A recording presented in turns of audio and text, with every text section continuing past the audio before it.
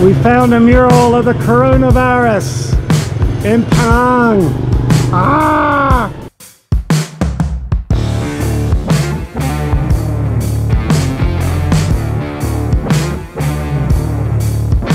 Ready for the fairy city?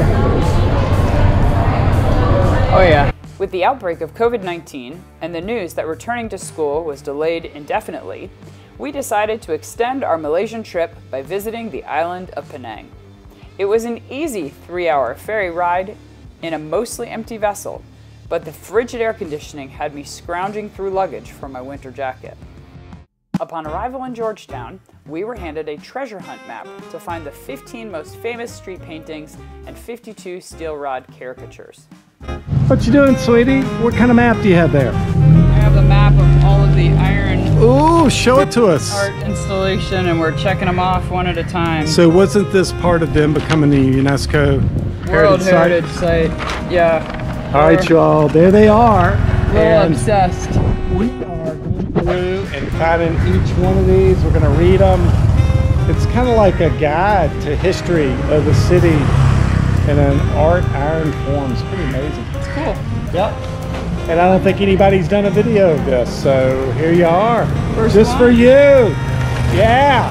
Hey, if you like these videos, go ahead and hit that subscribe button, hit the like button, and share. And the bell so you know when we post videos. And remember, like my mom Hopi says, it's free and it's easy to do. Thanks a lot, guys. We appreciate you.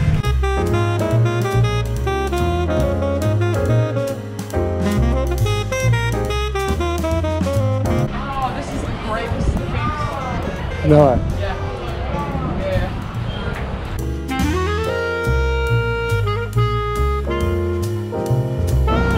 Ah! You rule! As we walked around Georgetown, what truly amazed us was that while 67 famous sites were marked, we were unprepared for the ubiquity of street art surrounded by stunning architecture. The paintings or graffiti or murals may not have been named or deemed famous, but they were indeed beautiful. The historic town was a feast for the eyes and all of the senses, and we often submitted to our cravings as we meandered through the Middle Eastern, Indian, Chinese, and Malay sections.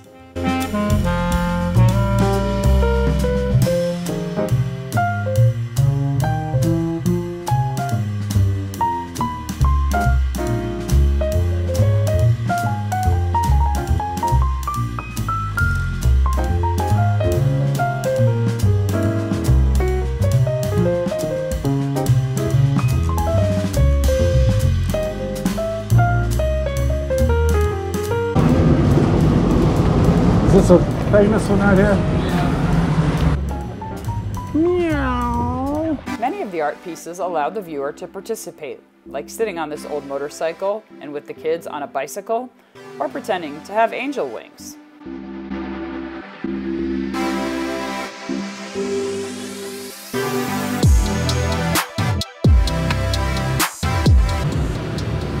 Oh, that's really cool. Where are we off to? We're gonna see our final painting. Of the day? No, of all the paintings. No way. Have we seen them all? We've seen all the street paintings. We haven't seen all the iron work. No way. We tried to walk down every alley or side street as we meandered through town because we were always rewarded with something special, even if it was as simple as a beautiful door or the faded patina of a house.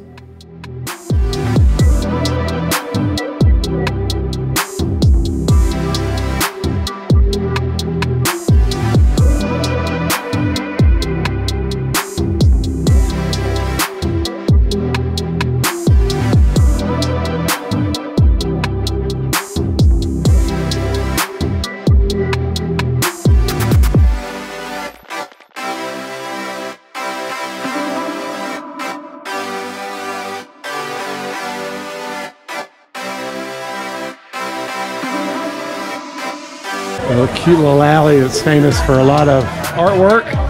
Hey, kitty.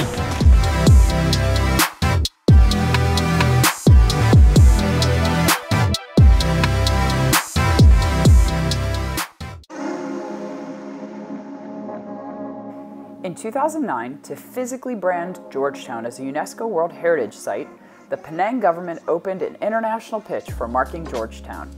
The winning idea was a unique series of steel rod caricatures which retell the history of the streets and stories of its communities, all from a local voice.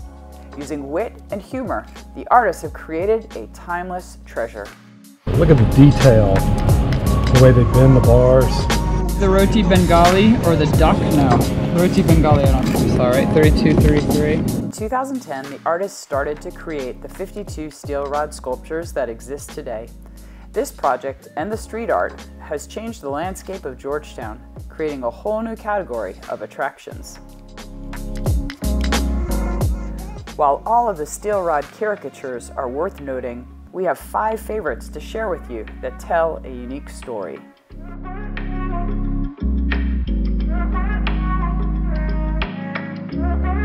This is called "May I Borrow Your High Heels?" by the locals.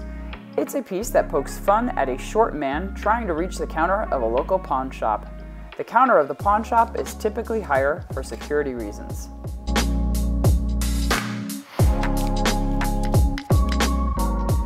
Cheating Husband is a popular caricature found on the wall of one of the houses at the start of Love Lane, appropriately named even as early as 1897.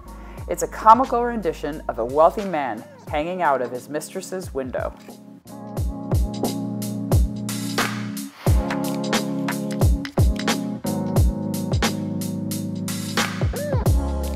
Who hasn't heard of Jimmy Choo's shoes? Well, this caricature reminds us that although Jimmy was a graduate of London's Cordwainers College, it is said that he first trained as an apprentice at Hong Kong shoe store at the corner of Muntree Street, and the shoe store still exists today.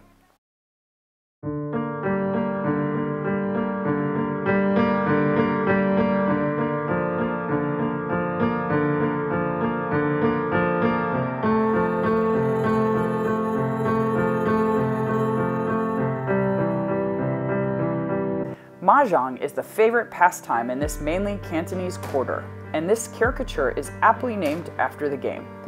In this piece, neighbors shout in a local English accent, "Hey, at this hour still play Mahjong?" in response to the noisy shuffling of Mahjong tiles. In Chinese, the game was originally called Mackay, meaning sparrow. It is said that the clacking of tiles during shuffling resembles the chattering of these birds.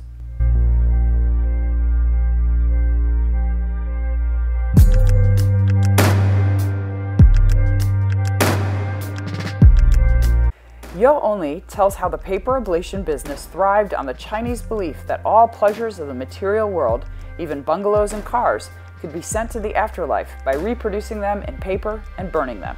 We still see this tradition continue in our own city of Qingdao.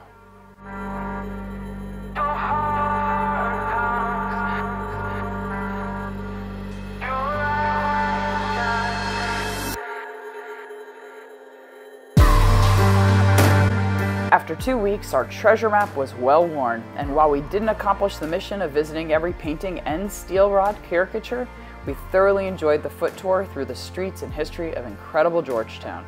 This is definitely a destination to add to your bucket list.